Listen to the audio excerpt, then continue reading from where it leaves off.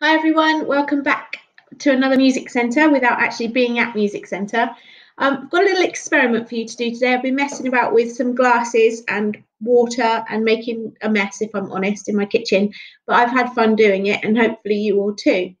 You've seen on the news that Colonel Tom, it's his 100th birthday today, so I thought we could do a little tribute to him and play happy birthday to him.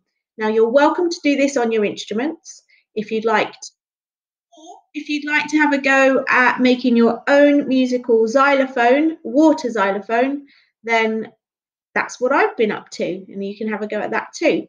I've used a variety of size of cups, glasses, whatever you can get your hands on, and spent quite a bit of time measuring out how to get the different pitches. So what you might find is when the glass is empty, you'll get a very high pitch.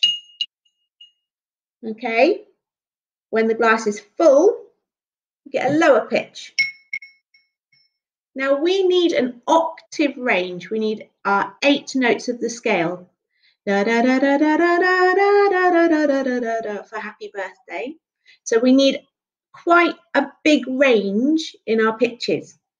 So this is not an octave. We need something bigger. So I went and got the biggest glasses that I could find in the house and had to fill them up nearly 3/4 full.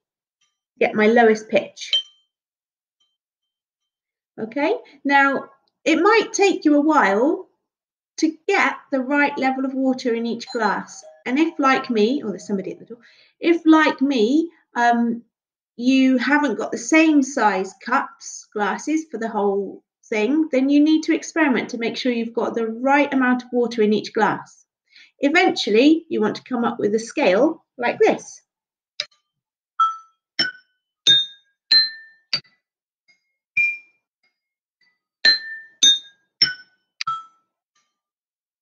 And once you've got your scale in any key, we can play Happy Birthday.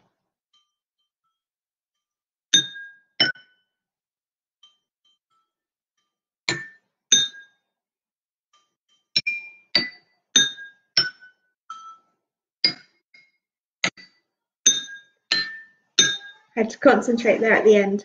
Thank you. Good luck. Have fun.